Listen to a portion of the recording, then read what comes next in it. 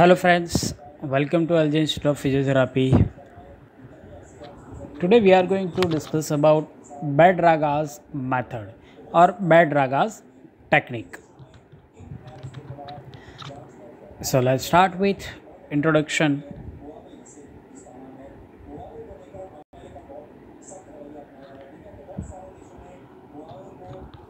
So mainly this method is uses a water-based strengthening and mobilizing resistive exercise model.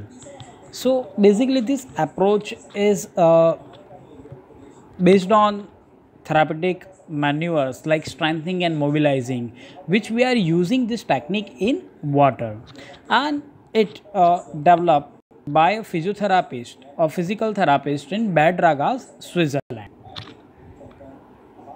It is a aquatic therapy used for physical rehabilitation based on proprioceptive neuromuscular facilitation, and this working one on one to guide a patient through specific patterns of movement and resistance.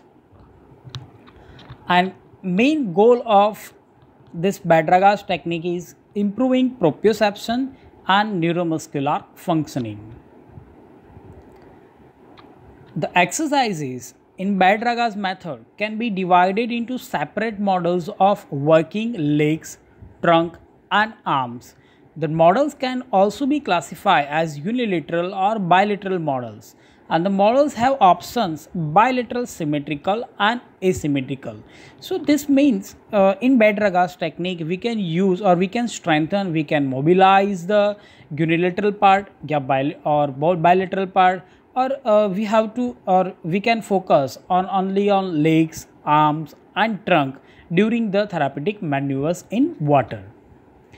Badragas method is concept of active aquatic physical therapy done on an individual basis, the therapist and the patient. So basically the Badragas technique cannot be performed in group. In this technique mainly done on an individual basis, means one on one or only a therapist and a patient. Concentration in this Badragas technique, this technique concentrate exercises directly on the affected area is not recommended, especially in the chronic pain. Progression of exercise can be performed by the following points. That means in Badragas technique, how we can progress the exercise. So first point is movement in widely gradually motion. Then second point is changing from proximal to distal outlets. Third is to increase the speed of movement. Means whatever we are instructing the patient or whatever we are mobilizing, just we have to increase the movement. That will change the form of or that will progress the exercise. Then changing the body shape to lengthen the lever. So we can change the body shape as to lengthen the lever. This introduced the techniques such as isotonic contraction, combination or repeated contraction. The sixth point is increasing resistance using resistance mittens or other equipments. Means for resistance training we can use the different types of equipments in aquatic exercises. Next point is the use of lace of floating rigs so that the patient is in deeper water. And last point is change the front surface. Means by changing the front surface we can progress the exercise. So these are the basically progression of exercise, means points of the progression of exercise in Badragas technique. Next is aim of Badragas technique. The first point is the tone reduction. By Badragas technique we can reduce the tone by applying the PNF technique.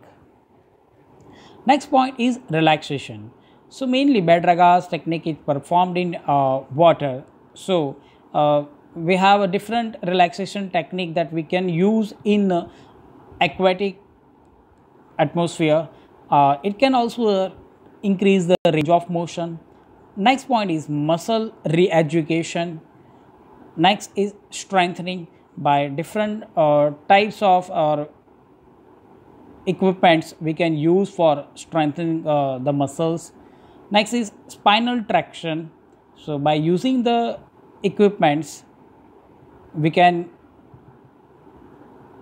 give the spinal traction. Next is improving alignment and trunk stability. Next point is preparation of lower extremity for weight bearing. Means in aquatic exercise, uh, in bed ragaz technique, we can use the lower extremity, or we can prepare the lower extremity for weight bearing training. Restoration of normal pattern of lower extremity and upper extremity movement. It can also improve your endurance.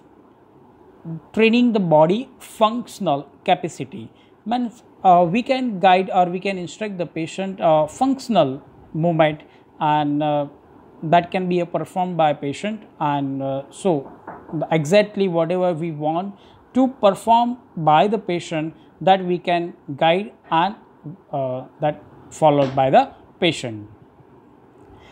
Indication: orthopedic and rheumatological conditions. Means various condition of the orthopedic and rheumatological conditions we can treat by this bed ragaz method. Then neurological disorders, various disorders that can be treated by bed ragaz technique. Pain syndrome, then sensory desensitizations, developmental delay symptoms, mainly in children's. Contraindications: precautions to the excessive fatigue, then acute conditions, and other contraindication related to the aquatic exercise, like the water phobia, wound, any open wounds, then ulcers, skin diseases, any tumor. So all the contraindication related to the aquatic exercise applied in bed ragaz technique. So here we'll end the today's lecture. So today we have learned, or we have discussed about the bed ragaz technique. We'll started with the introduction. So mainly it's a water based strengthening and mobilizing resistive exercise model, and developed by the physical therapist in bed ragaz, Switzerland. And goal of this bed ragaz technique is improving proprioception and neuromuscular functioning.